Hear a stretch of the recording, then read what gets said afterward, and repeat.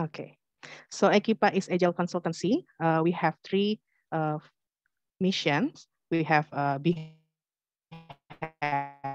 1 million mission to spread three message: one, entrepreneurship, self-organization, and balanced workplace. This is the Scaling Up event series. We have master class for 3 November, I guess, 3 November. And if you guys want to know further about the Scaling Up series and want to know the master class, you can scan the QR code here. The Scaling Up event series is quite different with the Agile Silkas. We more talk about the how the startup run and operate and how to survive scaling up.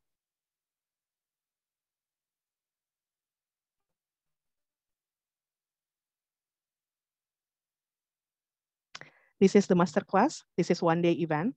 One-day event learn from the masters, Netherlands, and Hugo Messer, of course, the founder of Equipa, and already implement the scaling up in Bridge. Bridge is one of the company Hugo had and already achieved a lot of things since implement the scaling up.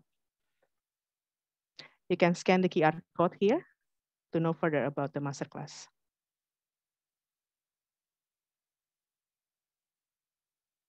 And then this is the free ebook. You know, free ebook. You guys can scan here also and download the Scaling Up workbook. This is a glimpse of the Scaling Up operating system that you guys can implement in your company, not only from startup. If you guys from the corporacy, maybe can implement like 50% of the Scaling Up. It is actually the operating system you guys can implement. Okay. Without further ado, Hugo, please welcome. Thank you, Linda, for the intro and all the promo. Then I don't have to do that. Yeah. Let me share my screen.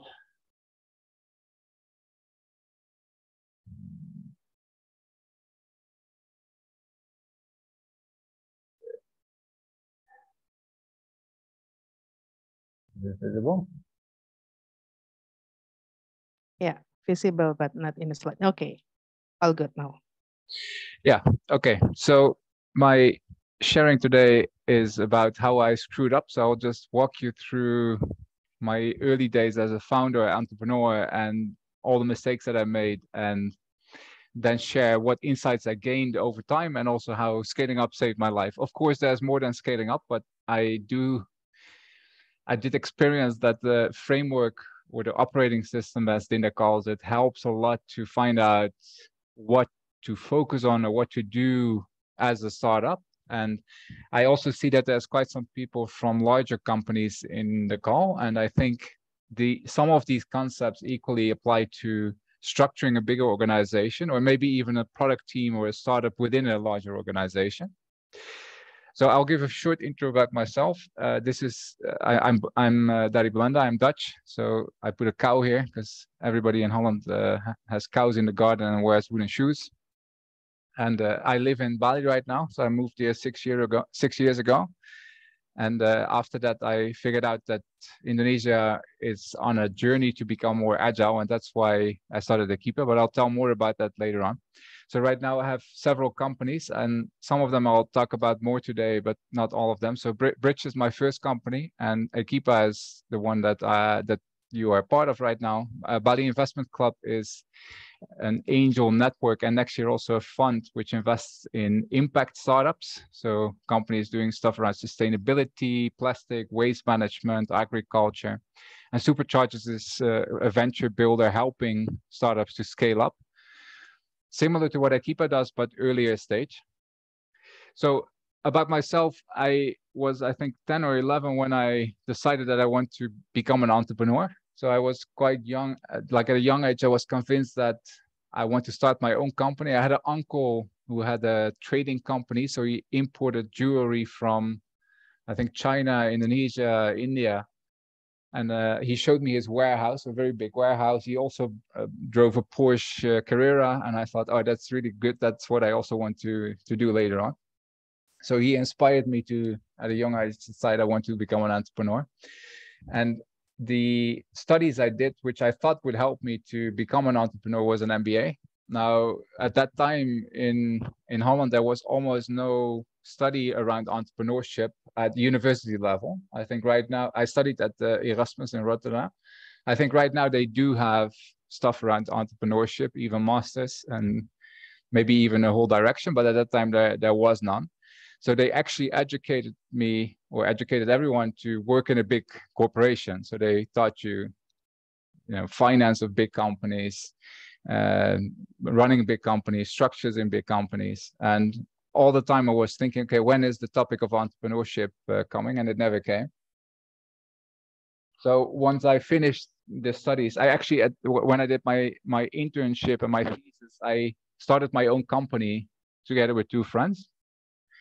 So I decided to learn entrepreneurship by myself because the MBA didn't teach me. But still, after the studies, I thought, okay, I read so many books. I studied for 4 years and I got it all figured out. So I'm a born entrepreneur, and with all this knowledge, I will most likely succeed very quickly. This was also around the internet bubble. So prior to 2001, prior to my graduation, there were a lot of startups, and the whole internet bubble came up, and a lot of VC money floating around, like the past few years in Indonesia. And then 2001, everything crashed, and I think that's happening again right now over here. So although I thought that I've got it all figured out, I worked 1.5 years on that startup, which I started together with two friends in my studies, and this was it was actually a very good idea, but the execution of the idea was incredibly complicated. And we were very green and didn't have any experience and knowledge about what we were doing. So the idea was to create a photography system for amusement parks. So this was the time when internet came up and RFID technology was also becoming quite mainstream. So we had that Michiel was one of the guys who I started out with. He had this idea to combine those two technologies. So when you go to Disneyland, you get an RFID chip at the entrance of Disneyland. Then you walk around the park everywhere, and there's cameras located all throughout the park. And those cameras are triggered by your RFID chip. So the cameras would take spontaneous pictures of your family walking around or whatever you're doing over there. And then by the end of the day in Disneyland, you hand in your RFID chip, you give the code that was linked to that chip, and then you could download all the, or you could see all the pictures that were taken of you in the booth or also at home, because we connected it to a system where with the code that you got from the chip, you would be able to see all the pictures that were taken. And the thing which I did after this was we submitted it to one of the early, at least in Holland, there was almost no accelerator or incubator or anything. So Accenture at that time was running a program for ideas. So it was idea phase startups. And we joined that competition. So the thesis that I had written, or the document that I had written for my internship, we changed this and submitted it to the competition, and then we won. So we got, it was guilders in that time, but 200,000 guilders, around 100,000 euros in consulting hours for Accenture, from Accenture, and I think 15,000 in cash. Now the 15,000 was nice, but if you get guys in a suit walking around corporations to help a startup, they had absolutely no idea what they had to do with us. So after we won the competition, it was silent for 2 weeks, and then eventually we decided to approach them, and they came up, or we came up with the idea that, okay, let them rewrite our business plan, make a very good case, Excel sheet, financial model, everything. And they did that. They took 3 months with 4 guys. They spent a lot of time on, they burned 100,000. And then at the end, we had a new business plan, which was supposed to go to VCs so they could invest in our company. But exactly during that period, all the VCs stopped investing because the internet bubble burst. And we actually never got a VC. We burned all that money with Accenture, and then we had actually nothing after that, except for a very expensive business plan. So at that time, I also decided that we'll never join an accelerator or program or whatever anymore after that. I do think there's merit because the programs have become much more mature right now. I know that Sam is here from Founders Institute, so I'm sure there are programs that are very valuable. At that time, people didn't know how to help startups because it was a sort of new phenomenon. And for me, it was the conclusion, I don't do that anymore. So after that, I had no more money and I had to get a job. And actually, when I was younger, I decided I never, ever want to get a job because that seemed like something I didn't want to do. I wanted to set up my own company and run my own business. But I had to, because if you have no money, then what do you do? So I worked 1.5 years in a company to create an entertainment guide for Amsterdam, and it was actually a great experience because I learned a lot about sales, about how to not run a company like the guy who was running the company. And after 1.5 years, he went bust. So one day I worked day and night for him, and then one day he said, "You go, sorry, we're going bankrupt, and the executors of the bankruptcy are going to come next week." So I had no more work. But the Dutch government is very nice. So they paid me 3 months, I think, in salary after the bankruptcy, or half year. I don't know how much, but they keep paying you because you're the victim of a bankruptcy as an employee. So that was a very good benefit of being an employee. Because if you're an entrepreneur, they would never do that. They just think, oh, you went bust and it's your own problem, figure it out. So with that money that I got from the government, I did a trip to India in 2004. So this is me laying in the Rajasthan desert, thinking about what to do with the rest of my life. And at that time, I had decided, okay, I go do a trip for 6 months, and after that, I start my company. So I was thinking, I had a few ideas, and one of the ideas was to start an outsourcing company, because at that time, a lot of US-based companies were outsourcing their IT to India, and I figured that that same movement would probably come to Europe very soon. I also realized that it wasn't that easy to communicate to Indian guys because I had no intercultural experience. So I figured, okay, let's not make it too complicated. When I start nearby. So I set up Bridge Global with the first office in Ukraine, or first I worked with partners in Ukraine because it's nearby. It's easier to communicate. Right now it would be a little bit challenging, but at that time there was no war and Ukraine was very peaceful. So IT was actually very booming in Ukraine in the last decade.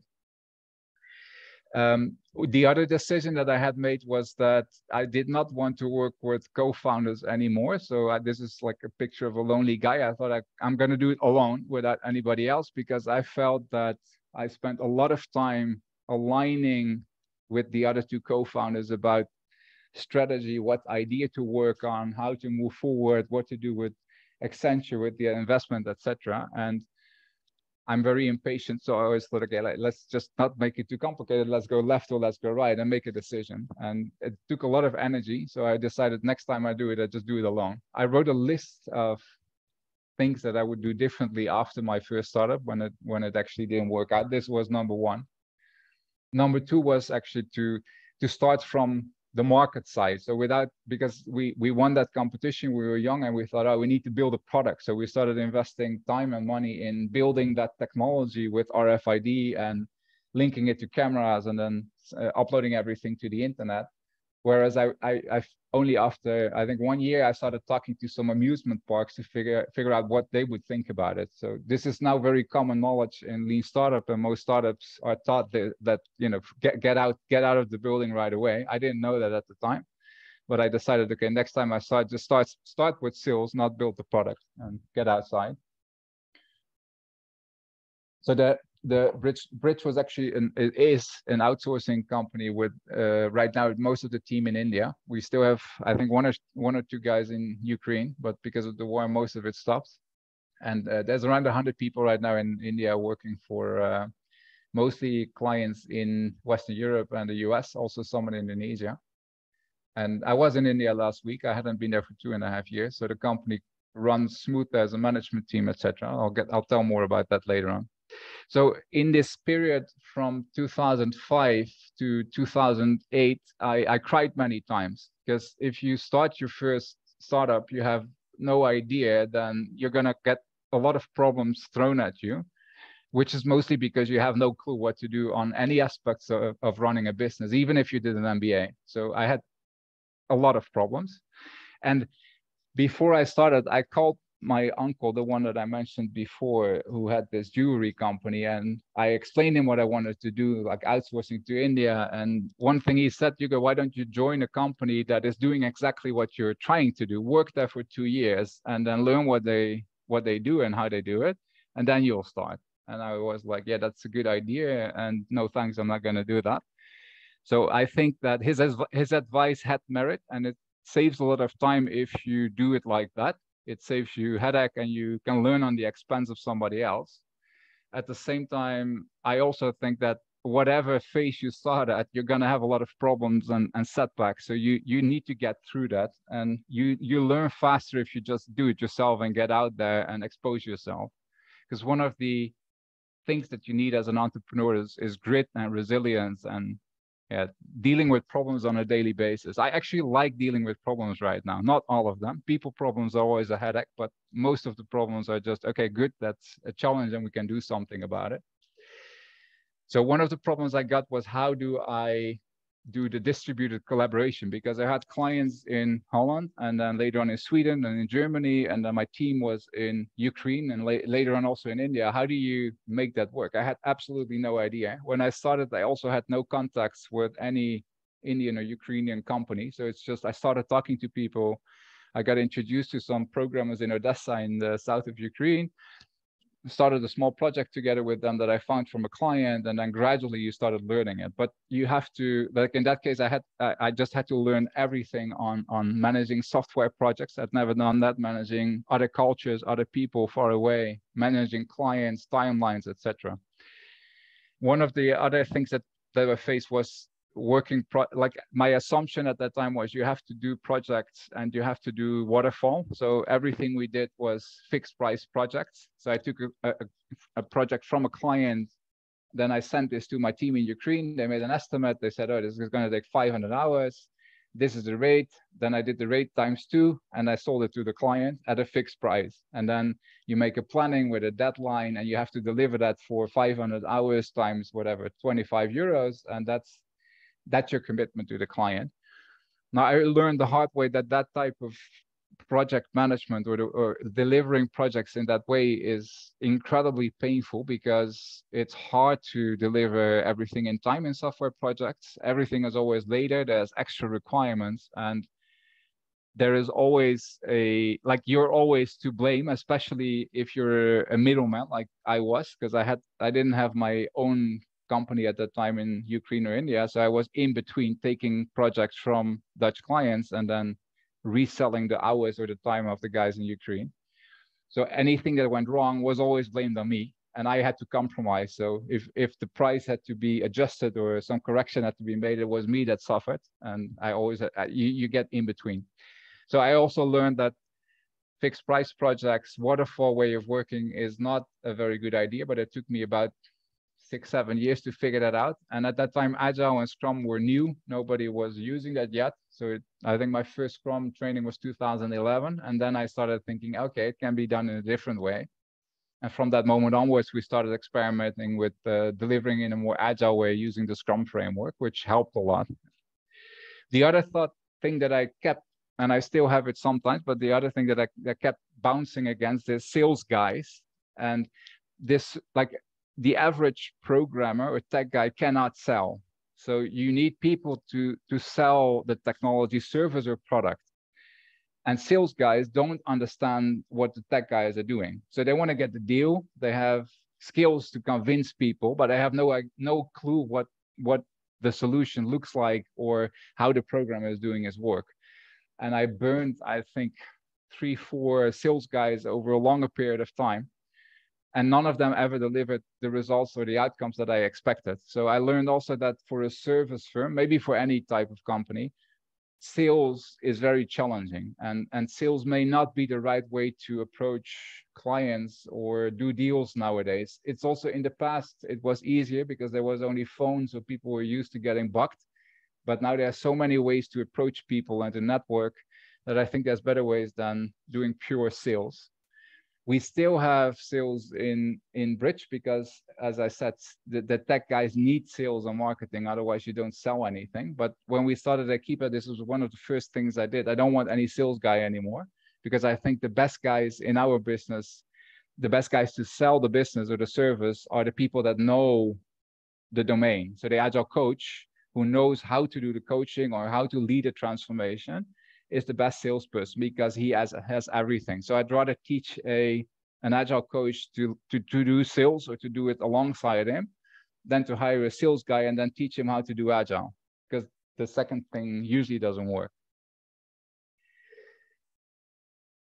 I'm going to just intermittently add some of the books or frameworks that help me a lot. One of them is the E-Myth Revisited. It's a very old book.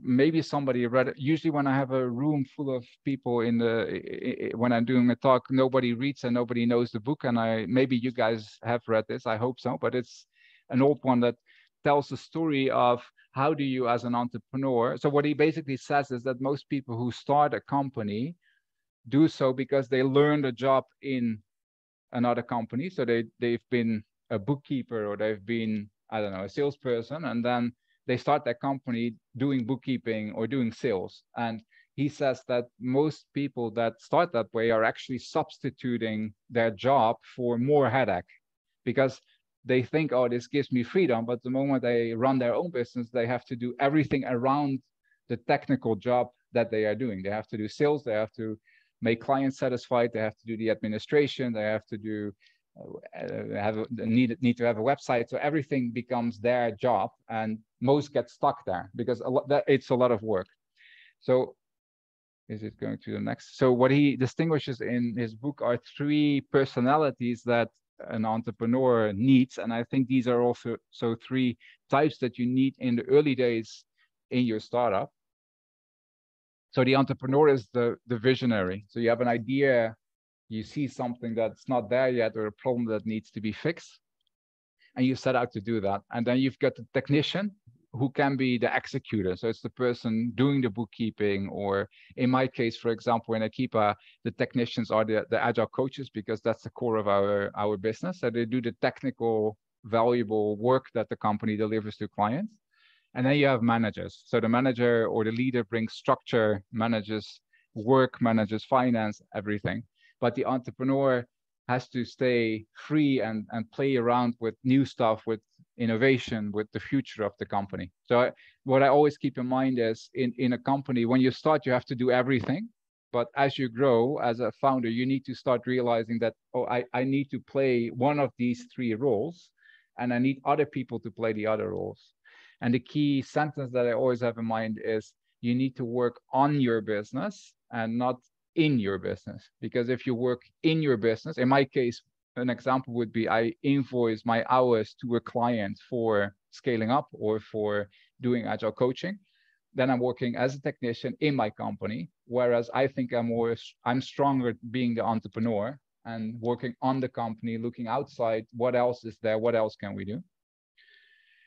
The other book that I think some people read this, but this is I have 5 books that are my favorites, which I almost all discuss in this session, but The 4-Hour Workweek is probably number 2. So Tim Ferriss wrote a book in which he describes how can you work 4 hours a week, so not 4 hours a day, but 4 hours a week, escape your 9 to 5, live anywhere, and run a free and successful life. And the concept that he introduces is around how do you make sure that you only need to work 4 hours a week, but you can still run a company in which other people do the work, or in which you've automated everything. So for example, here in Bali, there's a lot of digital nomads who do that. So they are alone, but they have a whole team around them with outsourced partners or other freelancers, and they create value as a team so that they only have to work a couple of hours a week. That's the idea. So it's more about how do you become more productive and efficient so that you have to work less. It's not about only working 4 hours and then laying on the beach, because this guy is still working very hard, I believe. But it's more about how do you spend your time so you work 4 hours on the most impactful stuff that brings you ahead, or that brings your company ahead. So one of the concepts that he uses, and I think this is also an important part, because many founders and entrepreneurs think about how to grow the company, how to build my company, how to build my team. but you should also think about yourself, about your future, about your role, about your life, because you're an important part in your startup, especially in the early years. So this is what he calls dreamlining. So this is to make you see, okay, what do I want to have, what do I want to be, and what I want to do, and you have to outline all these elements, like you make a sort of bucket list within each of those three categories. Then you need to start thinking, how much money do I need to earn in order to afford that? So in this case, he writes, I want to have an Aston Martin. This is not my list, by the way, because I don't want one. It cost me, so he says, you need to think about leasing, not buying. So you have it costs $2,000 a month, so that you have everything outlined in how much does it cost me on a monthly basis? And then you sum everything up, and that's your target monthly income that will basically finance all your dreams. And for me, the interesting concept that he also introduces here is that as a founder or as a human being, you can use this to define when is it enough? When do I earn enough to fulfill all my dreams? So because most people that become successful, they earn a lot of money. And once they have a lot of money, which was their dream early on, they still want to earn more money and continue doing this. And then you get into some sort of eternal rat race that you never get out of. So I like the idea that you quantify your dreams and then also cap it to a certain amount per month or per year, whatever, that you want to achieve. And once you achieve it, you have to change what you're doing because you're there. You have to maintain it instead of keep growing.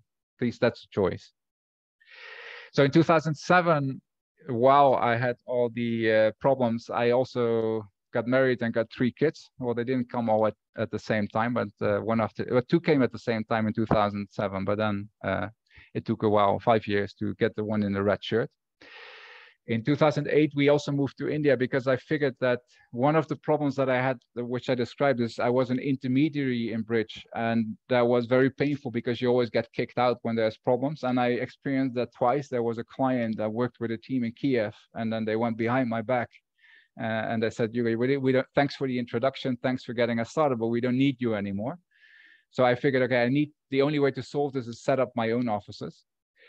So I moved to India with my family. Kids were very young at that time, and we opened an office. I just went there with a friend. We started searching for an office space, hired a programmer. We had no idea where to start or where to search, but eventually we got an office after 2 weeks driving around in Kochi in the south of India, and from there we gradually started growing.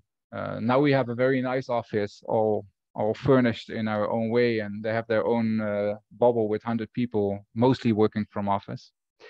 So one thing that I got as a problem after this, because I decided I need to get more control, so I need to set up my own offices, I started in 3 locations at the same time, which seemed a very good idea at that time because I was young and I thought, oh, let's just grab every chance that I can get to build my business.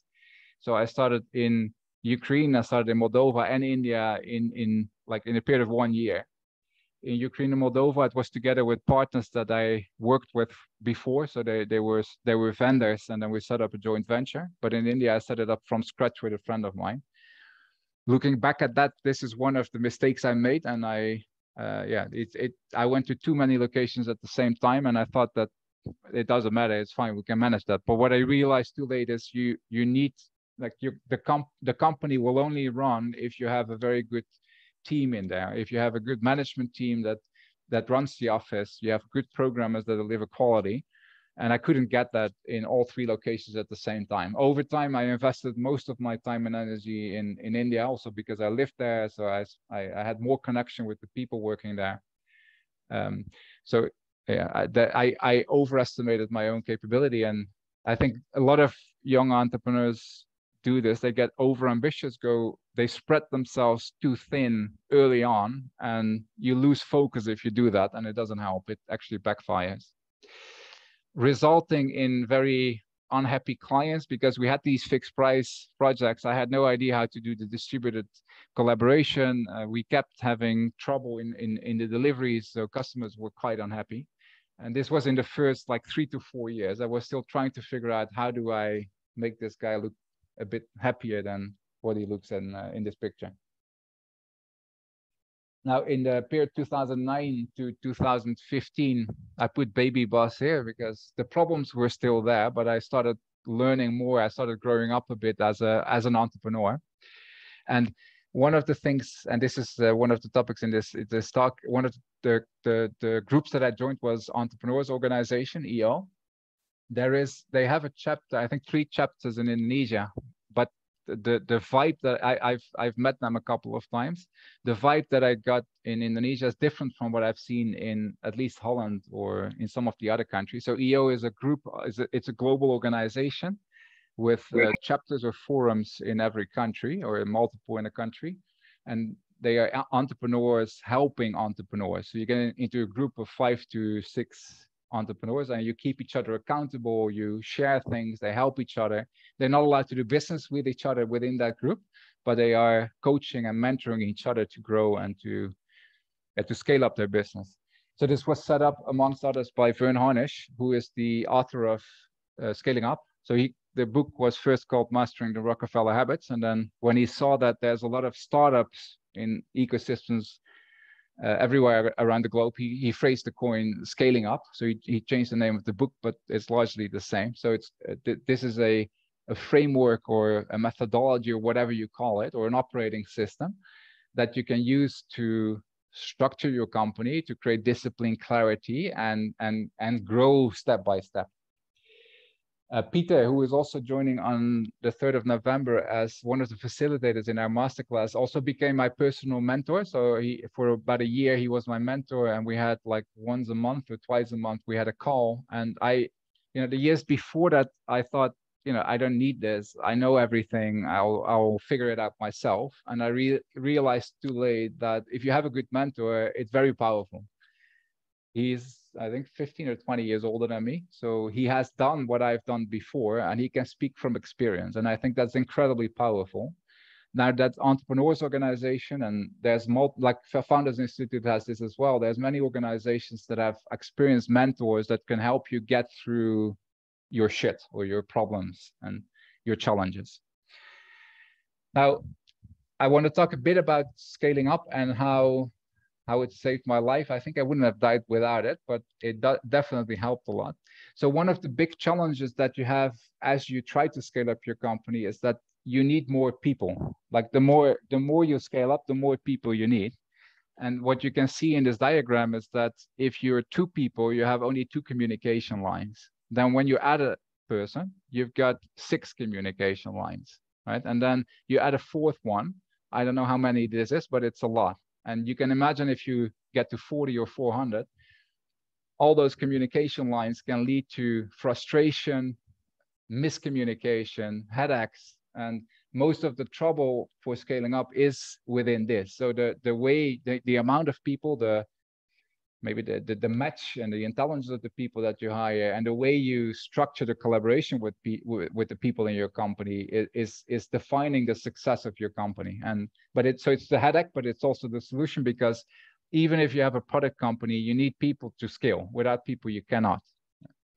So what happens if you have more people, and I think up until whatever 5 or 10 people, it's okay. This is fine. You can have chaos. You can have people doing ad hoc stuff. You can have people all over the place, lack of focus, lack of money. It's all fine. It's the early days. But once you get beyond 10 or 15 people, you need to get more structure, because otherwise it explodes. Because if you have 20 people running all over the place, then you're going nowhere. So what happens usually in these early days, you have a lot of chaos because of mismanagement and miscommunication.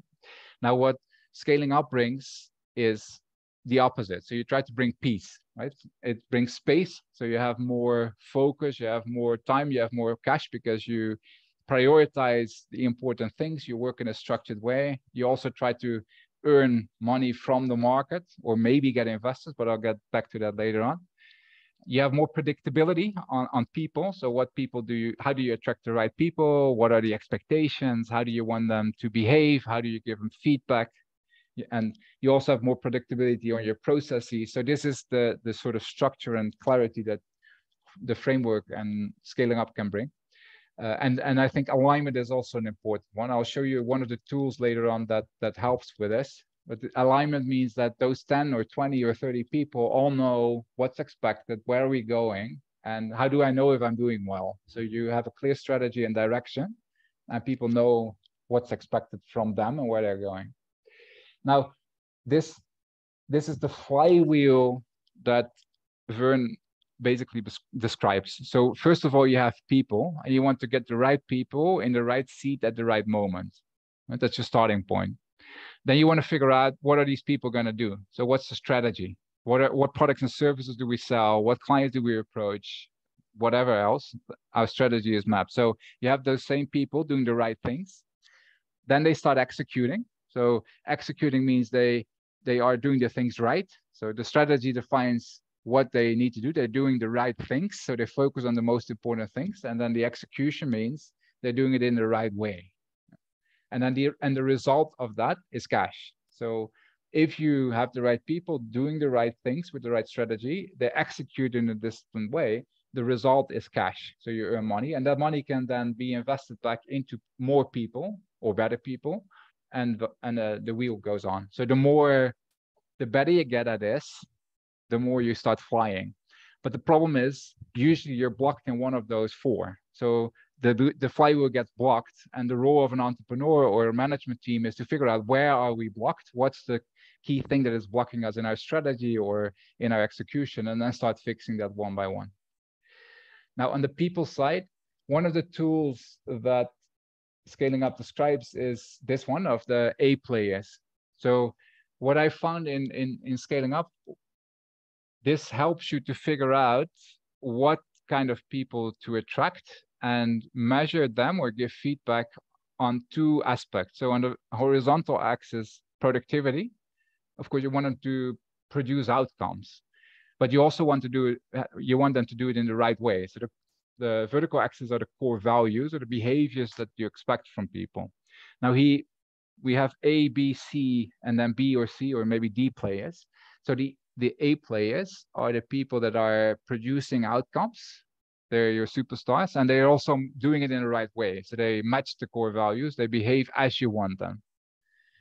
B players are the people that are less productive, but they're matching in your DNA. So they behave well, but they just don't make outcomes as you expect them or to a certain degree.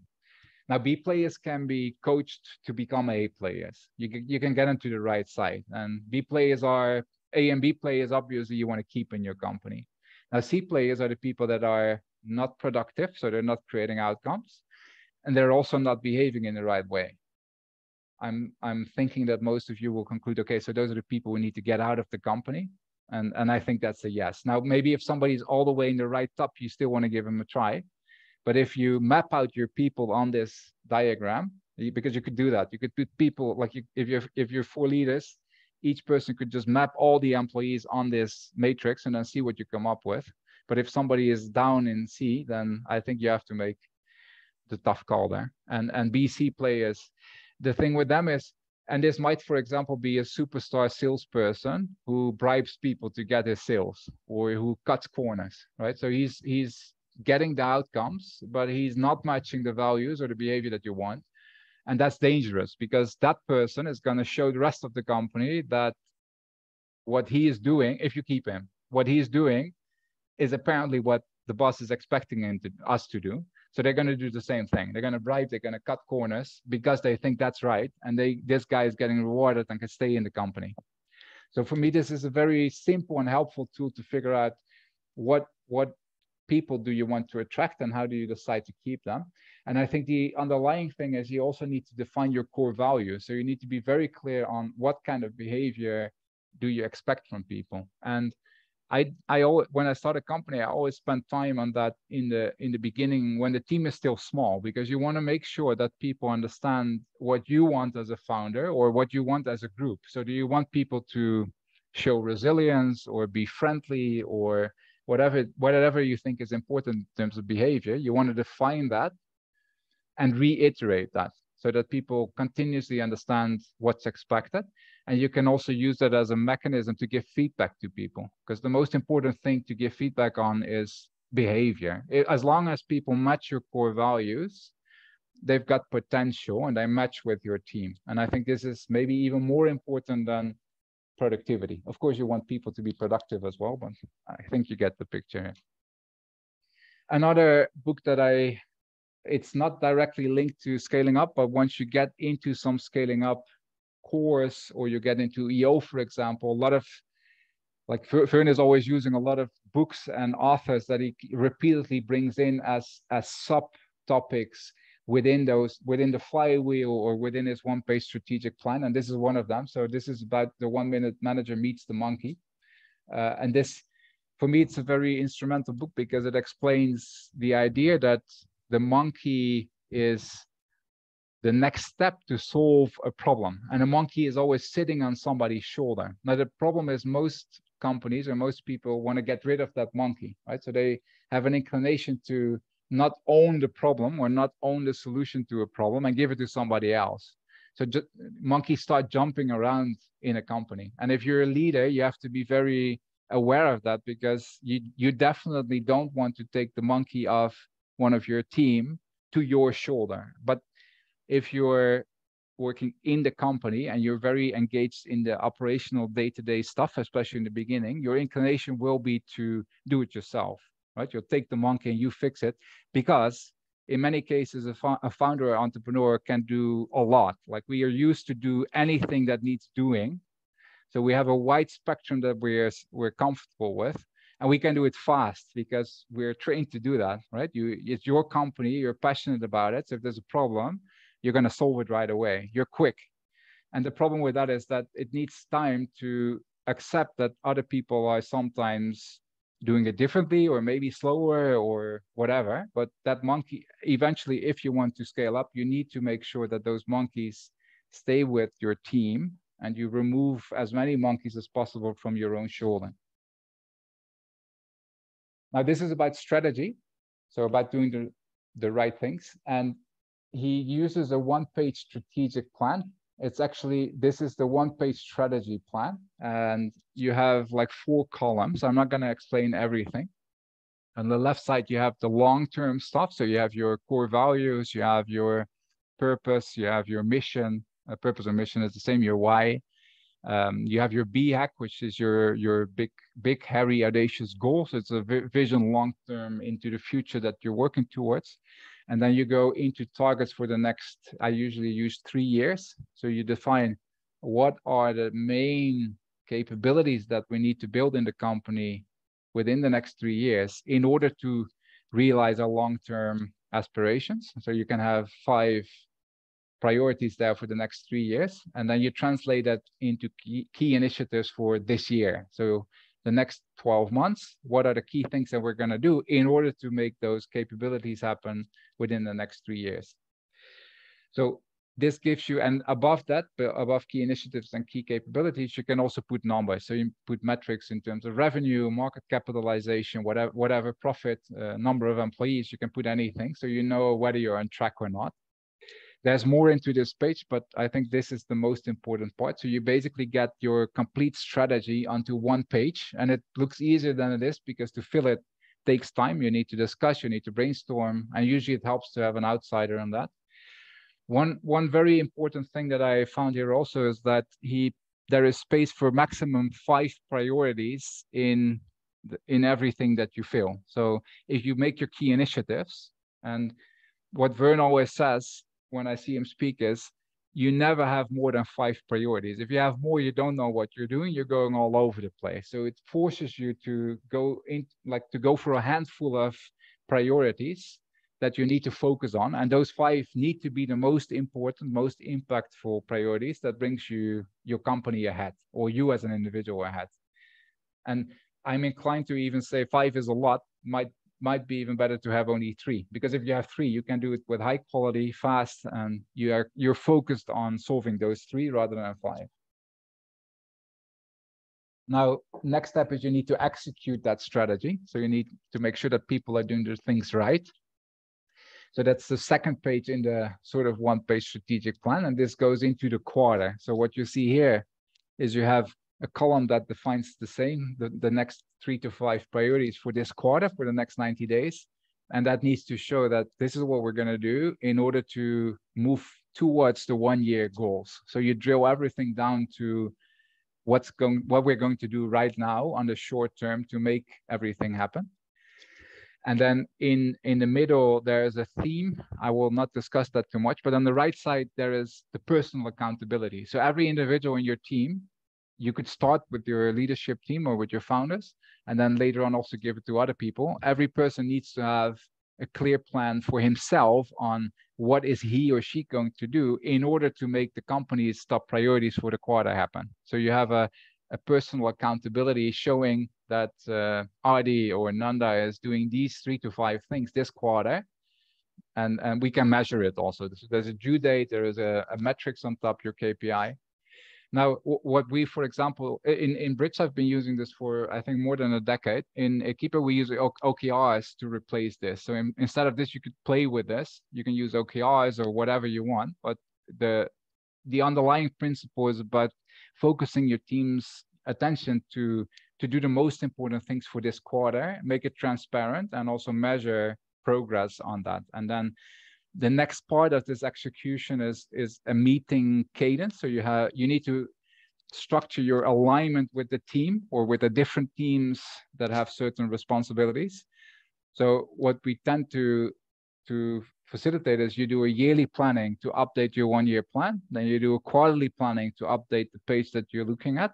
Then you do a monthly strategic planning or a meeting to align, okay, are we on track to make our quarterly goals? Then you do a weekly meeting, and the weekly meeting can be per team. So you can do it in the marketing, in the sales, in the tech. That weekly meeting is to align, okay, what are we going to do as a team this week or as individuals to accomplish progress towards the quarterly goals that we have set. And then you also have a very short daily alignment, can be 5 minutes, in which you just check in to see, is there any like what have you been working on? Is there anything that blocks you from accomplishing your goals for this week? And if there is, then we can help to resolve those blockers.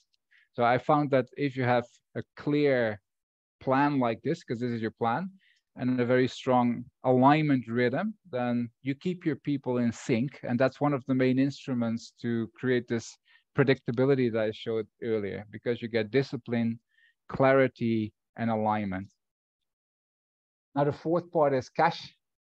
And you need money for growth. Now, the first one that I found, especially in the last few years in Indonesia, it seems that many startups or scale-ups are thinking that the only way to run a company or a startup is to raise funds. So all the efforts go into fundraising. And I think this is not necessarily a very good thing, because you spend a lot of time raising funds. It's not easy, because VCs or angels don't just put money into your company. You have to spend time on making decks, making financials, doing pitches, and most of them will say no. So it's a huge effort to do that. So I think money is a means to an end, and it's not necessarily the goal. So there's other ways to get a healthy company. And I think traditionally, before this whole startup or VC thing started, companies started, and then when they made profits, they used those profits to reinvest into their business and then grow from there. If they thought I need to accelerate, they would go to a bank. They would say, look, Mr. Bank, I've got some profits here. I've got a healthy business. Now, could you do that ×5 and give me a loan for that? And I'll pay you back every month. And that's how they used to scale.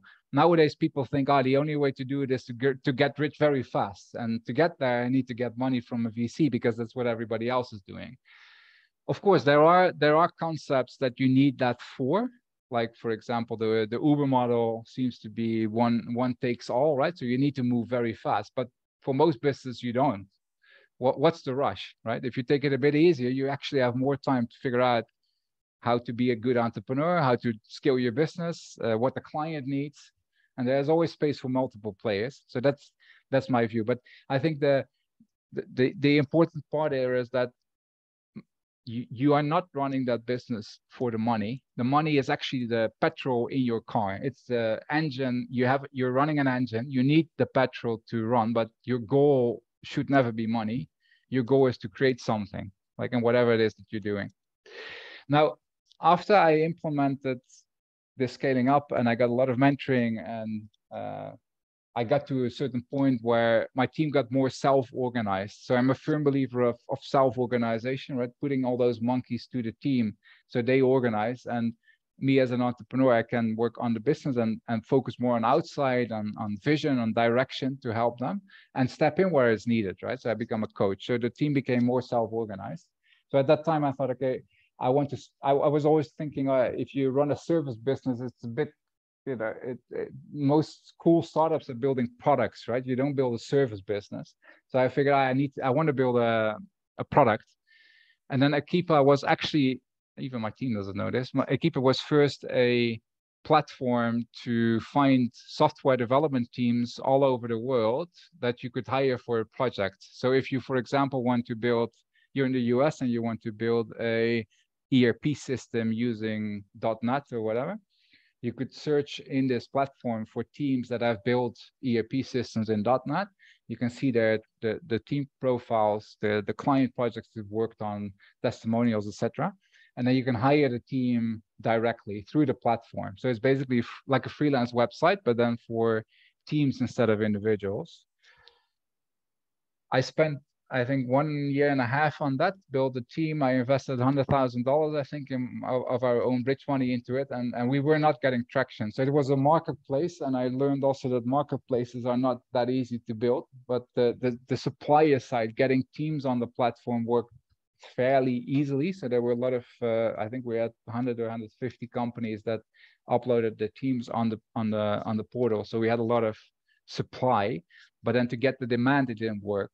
We got a few projects, but mostly through personal contacts. And I actually set out to build this product in order to solve the sales bottleneck that I spoke about earlier in a service company. And I thought, okay, if I have a platform instead of salespeople, then clients will come automatically, and I don't need to do sales anymore. But unfortunately, it didn't work that way. So I pulled the plug on that around 2015. And that was also the year I was really done and burned out. Peter once told me that I think the life span or the expiration date of an entrepreneur is 7 years.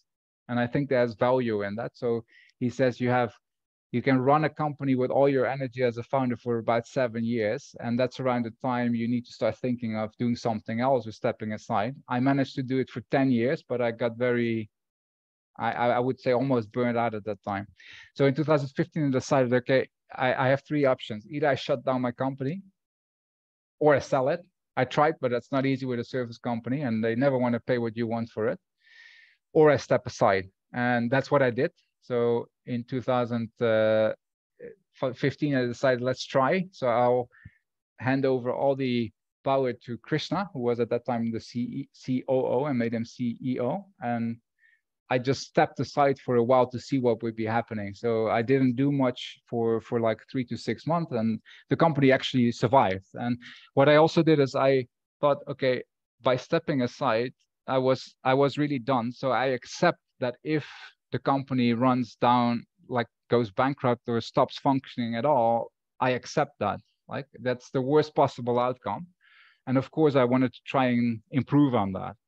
So because I have Krishna on board and also a team around him that helps, that does great work. It's still running, it's growing, it's healthy, it's profitable. And this was probably the best decision I made in the last, 7 or 8 years. And it's still running. And I spent less than the 4 hours a week that Tim Ferriss talks about. And this enabled me to start new things. So in the period after that, from 2016 to right now, I added this do what you love and love what you do. I think this is always valid. You always need to do that. But I decided that this is the most important thing for the next phase. So that's when I moved to Bali. I took my family and my wife and 3 kids over here. Actually, as an experiment, we thought, let's try 1 year and see what happens. If everybody likes it, we stay. If not, then we'll go back. And since then, we are extending it on a year-to-year basis. So every year we stay 1 more year, or every year we decide, do we continue for a year or not? We're still here. So at that time, I started surfing, and I thought, okay, I can do surfing all day and relax. But I think if you're an entrepreneur, that's not really the path that works, especially if you're still young. So That's when I started this community actually in 2016 as a first step to start introducing Agile to Indonesia. So we started doing meetups. We started an Agile conference in 2017, I believe. And there was a lot of interest to hire us as trainers. At the beginning, we did only Agile and Scrum training. This was the first training that I ever did, actually, organized by Sampurna, because I was not even allowed to work in Indonesia because I didn't have my KITAs yet. And I always felt that with Equipa, I was able to get wind in the back. And there's a few reasons. First of all, the model is similar to the first company I built. So it's people delivering a service and you're basically selling time. So when you do it a second time, you can remove all the errors or the mistakes you made in the first one and build a better version of your first company. It's hard. Sometimes it becomes hard to fix your first, but if you start from scratch, then apparently it's easier. It's also because I found a niche, which is agile transformation, and nobody else was doing that yet, except for one Indonesian Scrum trainer. And I think that helps a lot, because with the software outsourcing business, it was a very crowded market. When I started, not so much, but over time, it became very crowded because there's anybody from India, Ukraine, or South America can offer outsourcing services to Western clients, and people get bombarded by all those companies on a daily basis. But with Equipa, there is not much competition. It's a smaller niche, and we also built a brand fairly quickly from the beginning, grew a team, and that helps a lot to remain to get the wind in the back. And now I'm building a whole ecosystem with we have angels and founders, which we collaborate with Kumpul with. So this is what we lost. Yesterday there was an event in Jakarta in which we have usually 4 or 5 startups that pitch to experts or to investors, and they give feedback, sort of like a Shark Tank. And then the Bali Investment Club is the investment in impact startups, superchargers I already explained. And next year we're going to set up a fund as well. So kind of building a new ecosystem around startups and scaling up.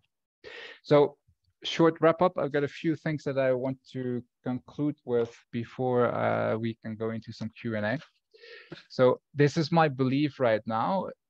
You need to focus on impact first. Impact doesn't mean saving the planet. It can mean whatever you do for your customers and for the people or your employees. So you want to focus on doing good stuff, having impact on your clients and your people. Second is scaling. So once you have that foundation of good people and servicing clients in a good way, then you can start scaling, because there will be more demand. More people want to work for you, more clients want to hire you, and then money will come. And I think it's in that order. So it's people, business, and profit, not in the other way around. Then based on all my speaking about the scaling up framework, the first thing that, maybe it's the eternal thing that you need to be doing as a leader or founder, is to find the bottleneck in that flywheel. So figure out what is holding us back. What's our number one constraint or bottleneck? Is it in people, strategy, execution, or cash? Then find out what can you do to fix this, make those your priorities in your quarterly or yearly plan, and keep doing this. Because if you keep fixing the bottlenecks in that flywheel, there is no other way than your flywheel starts flying. Because if you have a flywheel that turns and you remove the blockers all the time, it will start turning. It's just a question, how long does it take? And can you survive as a founder? Meaning, can you mentally survive, and can you keep the cash flowing so that your team and your company is healthy enough to keep fixing those problems? I also want to close with, I think that the beginning is always the hardest for most people. You have to start from scratch. You have no idea. Every option is open. That's challenging. And I think the second thing is you need to love solving problems, because that's one thing that my wife always tells me. You always have problems to solve that you're thinking about. The good news is, as you get older and you have more businesses, I think it matters less. So you have problems and you've seen them all, almost, and it's easier to deal with it. But when you're earlier stage startup founder, they can really keep you awake and give you headaches. But yeah, that's the life of an entrepreneur. And I think this talk can help you to gain some insights in how to deal with those problems, how to identify them, and then how to work to solve them. That's my presentation. Is there any feedback from Dinda or from people that have questions? Okay. Thank you, Hugo. So anyone want to ask question to Hugo? It's okay if you don't want to speak directly, you can chat in the chatting room. As there's still 24 people in the call, there must be somebody wondering about something. Yeah. Exactly. People, planet, profit. That is one right terms for startup. Maybe sometimes startup just only focus on what they can do on the products, directly launch the product, never think about what is the impact that they want to bring to the society. That is one thing that I found in the startup community. Yeah, they're thinking about what? Not about society, but about? They're only thinking on or focus on the product that they want to make, not the impact they want to bring. Yes. So if anybody has feedback or questions, you can also just open the camera, speak, or write. Yeah.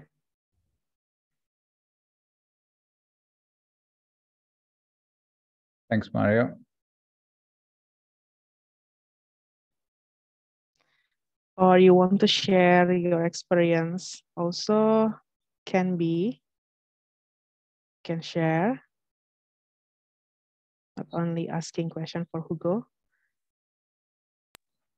Hi, Hugo. Thanks for the presentation. I think I was planning to chat a bit, but just speak up it. Okay, that's great. Thanks. Yeah. I'm Mario from Staffing, previously called Sampingan. We're currently we are a Series A funding company. Yeah. What I'm experienced since the beginning during Sampingan, we're finding it very hard to decide our PMF, the product market fit. In your experience, what your tips or I don't know, clue to find your product market fit? Is there anything you can share with us? And what kind of product are you building? Because I've seen the name, but I don't. Yeah. So Sampingan is we're a digital staffing company. We create basically we provide outsourcing services for blue collar workers. Currently, we are having two type of products. One is the service itself, MPO or BPO, business process outsource and manpower provider.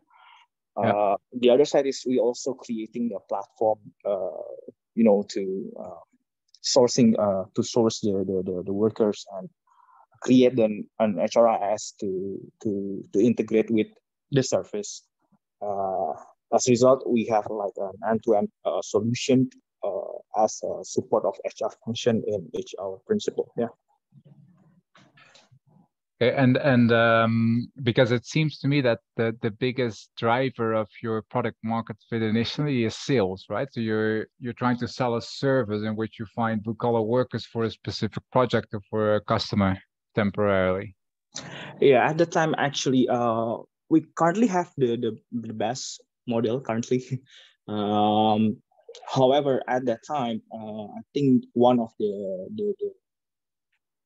backlog, the main blocker is in Indonesia, outsourcing itself has been like, I don't know, 30 years, 40 years. And so they already have a conventional, traditional players that already been connected with principles for like, I don't know, 1 or 2 generations. So it's really hard to us to penetrate the market at first. But after the startup booming in Indonesia and all the tech companies rising and VC rising, and the whole ecosystem is open up and trying to attack the tech company first because it's in our side, our circle. But yeah, currently the tech winter is coming, and all the tech companies You're laying off. yeah, and they're cutting the budget for everything basically. So we kind of shift to more conventional non-VC backed companies to find sustainability and to diverse our risk. Yeah. Mm-hmm. Right.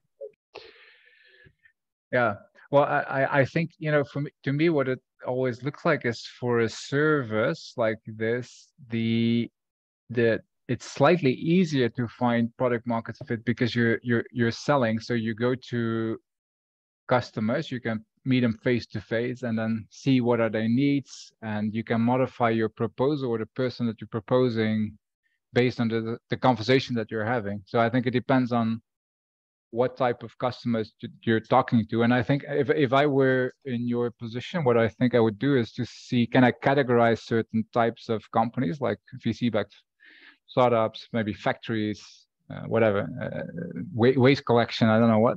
And then per sector, just talk to 10 companies and try to draw conclusions like, is this the right client for the service that we're providing or not? And I think the platform side, because when you talk about product, I think that should follow the service later on. So it's basically automating the service that you're having. That's like the platform that I was mentioning before for the teams, hiring software teams around the globe. I think that's the mistake I made is I thought that if you build a platform, then people just come to the platform, you do marketing, you attract them through ads or whatever. And then on the website, they'll find your great people and they'll just book them on the website. And I think it doesn't work that way. So I think your approach of doing it as a service through selling and then slowly automate some of those services into a platform, that's the right approach. Understood.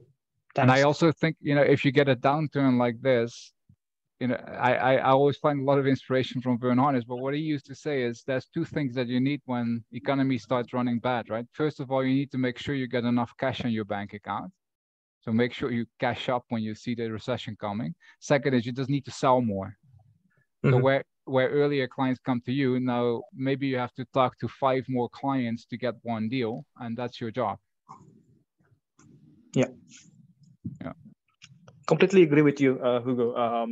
I think many of startup Indonesia currently facing bankruptcy and all this because we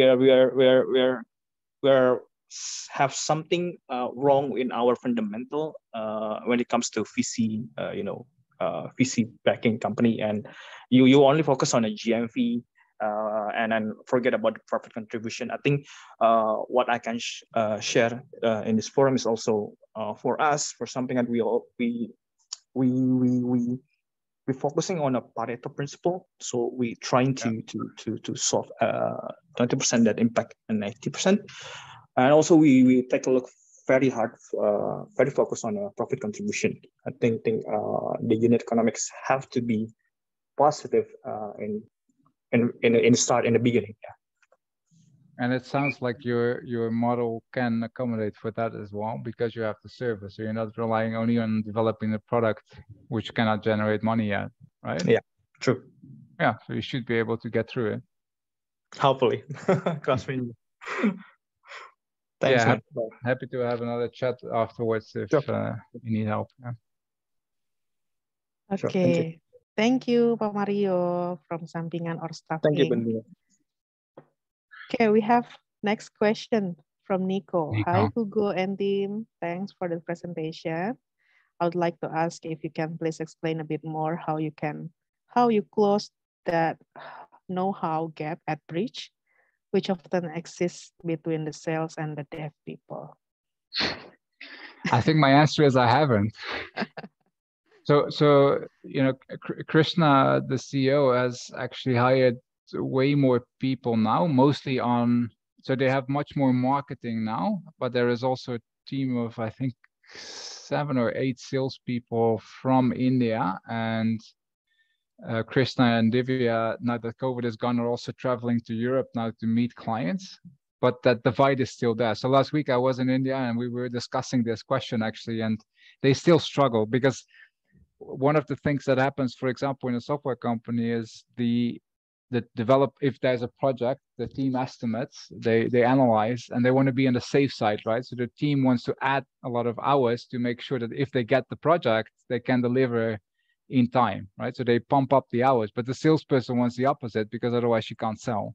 So that tension is still there. And I think as you get new people in your teams, you will have this struggle forever. And I think this is also the nature of sales. The only way for me to fix it was what I said about Equipa. In Equipa, we don't have it. So I don't know what business you're running, Nico, but if you have a company or a service business that has people that have they are more like consultants, so they have knowledge, then those people are actually the best ones to sell it. So you could, for example, go for, we only have marketing generating leads, maybe some pre-sales person to qualify whether a lead is worth talking to, and then putting one of your knowledgeable guys, the consultant, to talk to the client to figure out what are the needs. So you have less of the typical salesperson who just goes out, cold calls people, and tries to close deals. I think that's one consideration. But again, if you have programmers, they are not the people you want to talk to the client, but maybe the project manager or somebody who is on the technical side, but not a pure salesperson. One more answer, I think, if it's tech, if you have a tech company, I still don't know, then the agile way of working can also help, because instead of doing this process, I get a client request, the salesperson tries to capture the needs, then they ask the people to estimate the work, and then we send a proposal. What you could do is to organize, for example, a workshop in which you don't do the analysis, but the first thing that the salesperson proposes is, I'll get 2 of my best guys, or maybe even a designer, a programmer, and a tester into a workshop of 4 hours, and then together with them we'll map out the requirements. So then you get the tech guys to speak to the client at an early stage, and they co-develop the solution for the client. That can be another model. But if I ever find the magic bullet on this, I'll ping you. I hope that helps, Nico. Yeah, tech company, exactly. Yeah. Okay. Okay. There is a feedback from Paniko. Okay, thanks for the input. Okay, Paniko, do you need any explanation more? Okay. Okay, if anyone want to share their journey during the scaling up on the startup ecosystem, or you want to ask anything to Hugo, you can chat, or you can directly put the hand emoticon ups, like me, like I did before. Dina, you want to ask something? Oh, no. Hello? Yes, Paniko. Paniko. Okay, sorry. I didn't put my hand up. I just unmuted. It seems like, That's sorry okay. for that. But yeah, I just thought that I will talk through the microphone. Typing takes longer, yeah? Yeah. Yeah, what I was thinking when you explained that last point, Hugo, is, I mean, what I often see is that we not only have that know-how gap, for example, between the sales guys and the dev guys, but also, I mean, of course, the sales guys try to sell whatever they can. Sometimes they shouldn't, but I mean, they are there to bring the revenue in. And, but sometimes we have that gap, which actually exists because they cannot really feel or know or have no real understanding of what the development is actually capable of in both directions. For example, they undersell or they oversell because they have not that know-how of which the tech guys have. And especially that is the case if new people come into the team, right? So how do you, or do you have an idea? I mean, it is impossible that the dev guys become sales guys. That is clear, and but on the other side, the sales guys cannot go to university again and study programming, right? So no, exactly. No, that's it. No, I actually think the only way to play with it is to put them together in a room, and so you've got the client, you've got some of the tech guys, and then you got a facilitator that can be a salesperson to have the discussion about the needs, the possibilities, and like for the client and also on the tech side, so that together with the client you co-create a solution for them. But the question, of course, is the ticket size of your client big enough to justify that, and or is the client maybe even willing to pay for it? Because it's a bigger investment. But you could do the math, right? Because if you have 3 sales guys for a year and they sell X, then maybe doing this without the sales guys, you only need 1 salesperson. But instead, your team invests in select clients that you think are worthwhile, and then you do those workshops. You could sort of do the math, which one works better. Yeah. Okay. Great. Thanks for your answer. Helped a lot. Okay. I will unmute again and try to raise my hand next time. No, sorry. All good. It's okay. Thanks for the question. Yeah.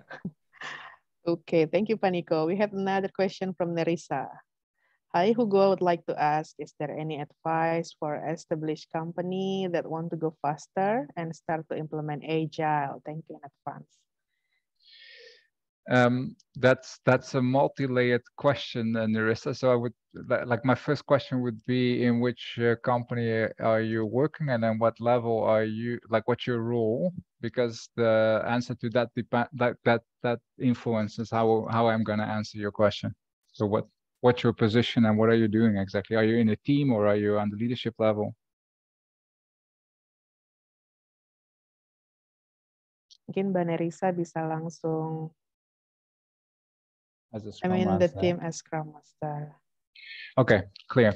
So I think what I've seen in the last few years is that if a bigger company wants to adopt Agile, mostly it starts with a team that has the ambition to work in a different way, usually on the IT side. So I'm assuming you're working in an IT team. So I think you could start running Scrum or Agile in your project team or in your product team, and then start showing results by this new way of delivering projects. The issue you would face is you need to get people around it also to buy into it. So your product owner or the sponsor needs to see what you're doing and give his blessing, and also support, because they need to change their behavior to make Scrum work. So I think as a Scrum Master, if you are the one initiating it, I would look for one team or one project or product that you could run an experiment with. Try to get the direct superiors involved. So the product manager, maybe the sponsor of the project, explain them how Scrum works and what you want to achieve, what kind of improvements you envision by implementing Agile, and then start that as a pilot for, I don't know, 3 to 6 months, and then show the outcome. So visualize everything around this is how the new way of working is bringing benefits. The other thing that you could try before, during or after that pilot is to get, for example, Equipa in to do a free sharing session with your leadership. And then I would try to shoot as high as you can, BOD level, and see, can we do 1 or 2 hour sharing session with your BOD or with one level down about the benefits of Agile for their organization. So as a Scrum Master, I think you can influence that kind of thing by getting them, for example, into a meetup, or we could host our meetup in your office, or we could do it as an online session for your leadership. And then from that, we could start inspiring them together with you. So we could show your outcomes on the team level and also show them what's possible. So I think this is if there is no leader in the organization yet putting this on the agenda, and you are the one trying to bring this in, I think that would be try bottom up, and also try to get awareness to the leadership however you can. So if they say no at your first attempt, just try through another leader, etc. I hope that helps, Nerissa. But this is always a complicated puzzle, because the ideal case is you have a CEO who drives the Agile transformation and is driving it as a program. But if that's not there, then I think this is my answer.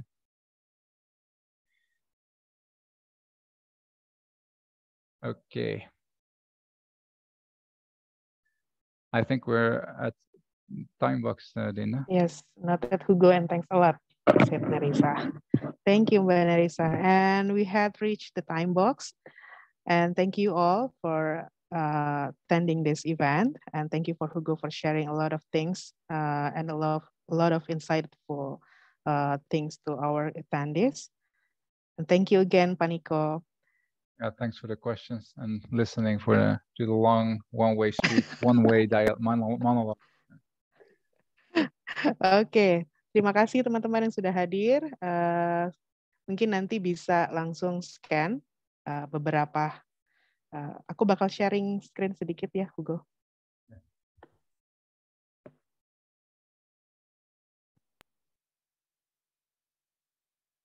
Untuk scaling up masterclass-nya, kalau misalnya ada teman-teman yang interest untuk join di scaling up masterclass, bisa langsung scan atau stay sampai akhir sesi ini, jadi kita bisa langsung jelaskan untuk scaling up masterclass.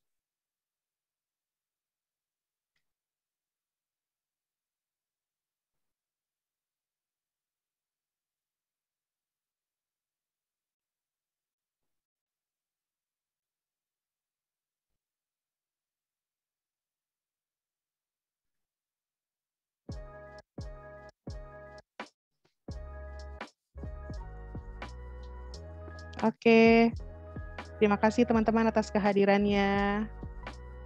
Thank you, Hugo. Thank you and good night. Good night, selamat malam. Terima kasih.